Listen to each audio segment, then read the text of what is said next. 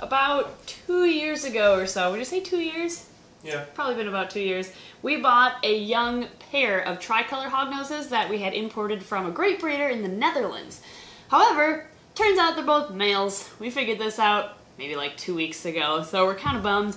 But sometimes breeders missex their babies because when they're really little it can be tough to tell. So instead of reaching out to the breeder, we just went ahead and bought another female.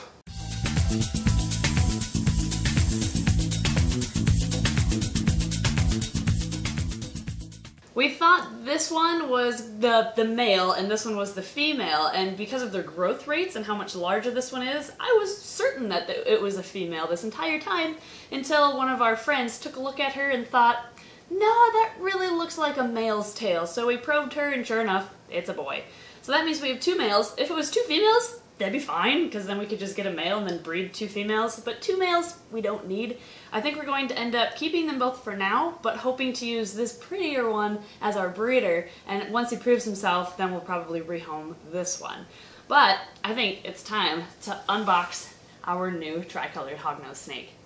The nice thing is she is, I believe, a couple years old, so she's already a sub-adult from what I've been told, but we'll see here. I'm also curious how bright her colors are in person. Oh, okay. Okay, heat packs, still warm.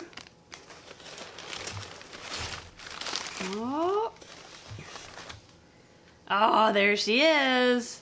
Oh, okay, let's take her out. Oh, wow, you're really shiny too. That's kind of cool. Hello, beautiful hognose. How was your travel? You seem to have fared quite well.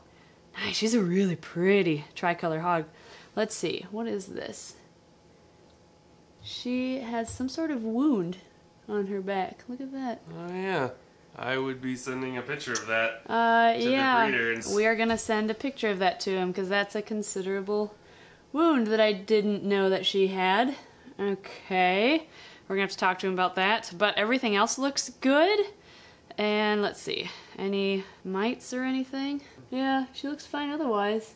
I am concerned though about this. Yeah. Yeah, I don't know what that's from. Man, that like goes down quite a ways Yeah, it too. does. That's deep. Okay, well, this is why you check out your snakes right away when they come in the mail, and then if you record it, you can show that, you know, we opened her up on camera, and this is how she arrived. So, I guess one of those cases where I'm going to have to contact the breeder right away and see what he can do about it. Thankfully, she seems okay otherwise, but we're also going to be treating her with probably some antibiotics, and we're going to flush this wound out to make sure it doesn't get infected, and we'll hope for the best.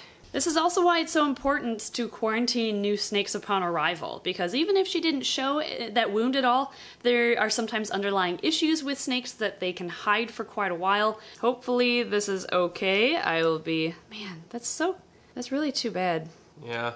This is just one of the risks that you take when you buy an animal without seeing it in person first, because no matter what picture you're given, sometimes these little blemishes can be hidden in those pictures and you can't see them until they arrive. So what we're going to do, and if this ever happens to you, is we're going to contact the breeder, let him know, send him pictures, and if he needs it, we're going to send him this video to show that we opened her and this is how she arrived with this weird hole in her back. Here's what we're going to do. We have a bath that we drew up for her about 85 degrees Fahrenheit. We're going to add a little bit of betadine. This helps prevent bacterial infections. Stir that up a bit.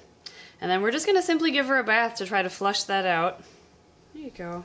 And we're going to let her soak for a good 15-20 minutes. This is good to do when any animal comes in the mail, really, because it helps hydrate them.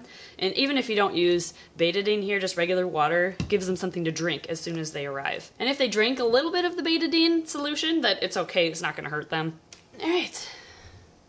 We just got her out of the bath, and I'm drying her off because I just got off the phone with the breeder who we bought her from.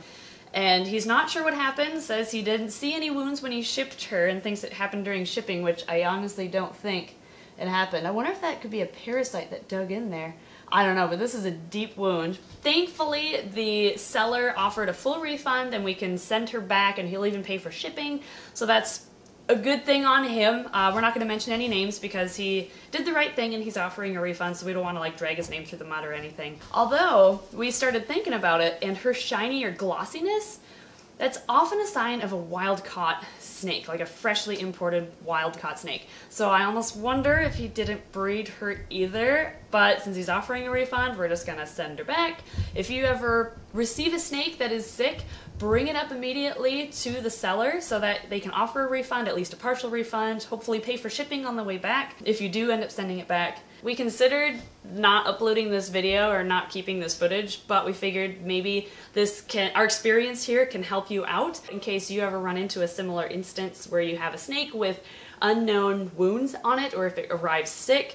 It helps to take pictures immediately and send them to that seller, if not just film the whole thing so you can prove that it arrived in that condition. So it's really a shame that she has to get shipped back right away, but we at least did give her that betadine soak to flush out the wound and give her something to drink before she's sent back. And she's overnighted, so it's only like another night in the box and she'll be just fine. But it's really, really too bad. We're going to continue our search for another female tricolor hognose snake, hopefully one that doesn't have unknown wounds on it. Of course, thank you to everyone for watching today's video, and thank you to all the Patreon supporters for backing this channel.